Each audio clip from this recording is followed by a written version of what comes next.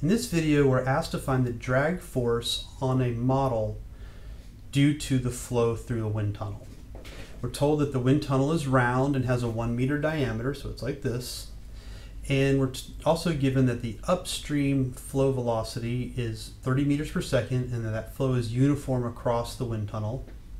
The downstream end, we're told that the velocity is linearly varying with the distance from the center line out to the edge of the wind tunnel. And we're given an expression for that as V2 equals some V max times lowercase r, which is the distance from the center line, divided by the radius of the wind tunnel itself. We're also given that the upstream pressure is 1.5 kilopascals and the downstream pressure is 1 kilopascal. Okay? So the big difference here between this problem and some of the other examples we've done is that we have a spatially varying velocity field at the downstream end. The good news is that we're going to start the problem exactly the same way. We're going to draw our control volume. So to do that, we're going to go perpendicularly across the upstream face, perpendicularly across the downstream face, and then align the sides with the boundaries of the wind tunnel, right? Just like this. That means that the only fluxes we need to consider are across the two boundaries, and that we'll label those surface 1 and surface 2. Okay? What's step 2? Well, just like with the other problems, it's going to be apply conservation of mass. And we'll write that out in its general form. So we have d over dt times the integral over the control volume of rho dv plus the integral over the control surface of rho v dot dA is equal to 0. We're told nothing about the unsteadiness of the flow, so we can assume it's steady. So this goes to 0, the first term does.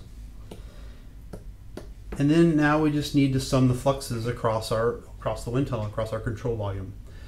The upstream side is pretty straightforward. It's going to be perpendicular to our dA, so it's just going to be a simple multiplication. It's going to be V1 times A. So we'll have negative, because it's an inflow, rho V1A.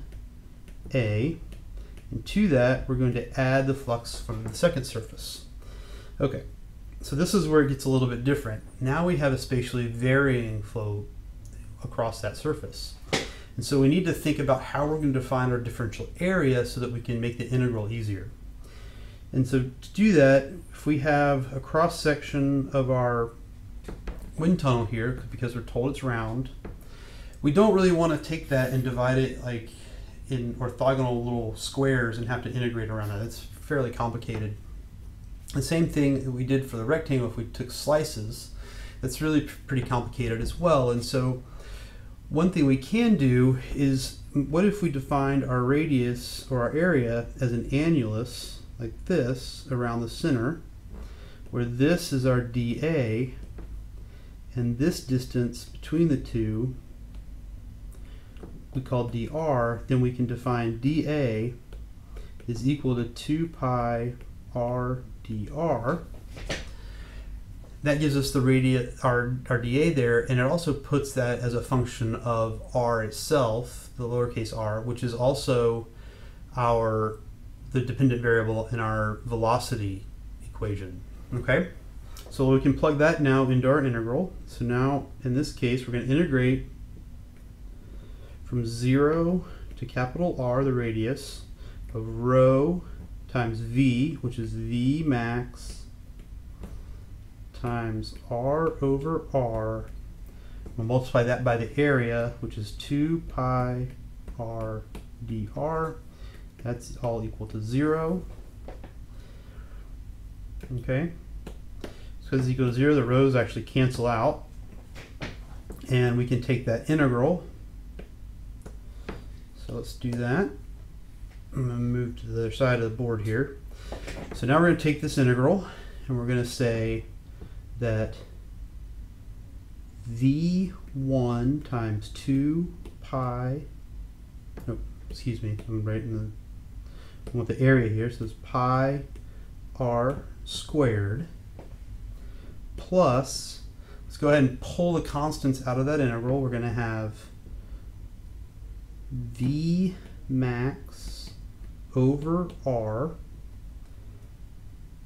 times 2 pi times the integral of r squared dr is equal to 0. Okay? And that integral we're going to take from 0 to r. So let's do that. So this would be negative. So we negative v1 pi r squared plus 2 pi v max over r times r cubed over 3 evaluated from 0 to r. So I just took that integral, and that's all going to equal 0. Okay. We can simplify that a little bit further and plug in r and 0 to take the difference there. And we get negative v1 pi r squared plus 2 pi v max over 3 r squared equals 0. You can see now that several things are going to cancel. The pi is going to cancel, and r squared is going to cancel. We can now rearrange that, and we get v max is equal to 3 halves v1 is equal to 45 meters per second. Okay, so now we have a quantity for Vmax, and we can now move on to the next step in our problem here. So, just like with our other problems, we now need to apply the conservation of momentum, and we know that because we're asked to find a force. Really, anytime we're asked to find a force in any of our problems, we know that we're going to end up doing conservation of momentum. So, let's do that. So we're going to 3, apply conservation of momentum. Okay, and just like we did before, we're going to write out in its full form. So d over dt integral over the control volume of rho u dv plus the integral over the control surface of rho u v dot dA, and that's going to equal the sum of the forces in the x direction. Now we can go ahead and jump straight to the force in the x direction because all of our flow velocities are aligned in the x direction, so we have a pretty good sense that there's not going to be much in the y or z direction. Okay, so the first thing we do is we're told again nothing about the unsteadiness of the flow, so we can assume it's steady, so this term goes to 0. The next thing we want to do is look at the sum of the forces in the x direction. So let's draw our control volume again. I'll draw a mini version of it so that we can write out our forces. Okay, so at the upstream side we're going to have pressure, so we're going to have P1 times A. We'll have the same thing on the downstream side, we'll have P2 times A. And the only other force acting in the system in the x direction is going to be our drag force, our resulting force. We're going to draw it this way, so that's going to be Rx. Okay? So I'm going to write that on the left-hand side and move the control surface integral to the right-hand side, and it'll look like this. So P1A minus P2A minus Rx is equal to, now we need to think about what the sum of the fluxes are across our two surfaces. Okay, so for the first surface, again, it's a simple multiplication. So we have rho times V1 times A, and that's an influx, so negative rho V1 squared A. And then our second term here, so we're going to that we're going to add, and this time we need to do the same thing we did for the conservation of mass. We need to do that integral because it's a spatially varying velocity. So we're going to say we're going to take the integral from 0 to r of rho times our velocity, which is Vmax times r over r squared, and we got to square both because we have 2. It shows up both in the actual term, our b, which is rho u, And it also shows up in our v.dA because they're aligned parallel, it's simply multiplication. And so you get v times a, and so we square those. And then our differential area, which is 2 pi r dr. Okay? So now I'm just going to rewrite this and group it a little differently. So we're going to say P1 minus P2 times pi r squared minus rx is equal to negative rho v1 squared times pi r squared plus, I'm going to pull out the constants here. So rho is a constant, v max squared is a constant, capital R squared is a constant, and 2 pi is a constant. So we're going to get 2 pi v max squared over capital R squared times the integral from 0 to r of r cubed dr. Okay? Now we can take that integral. So we're going to get, again,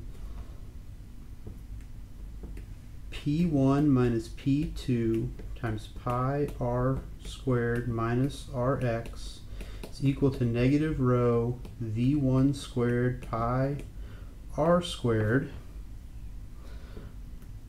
plus,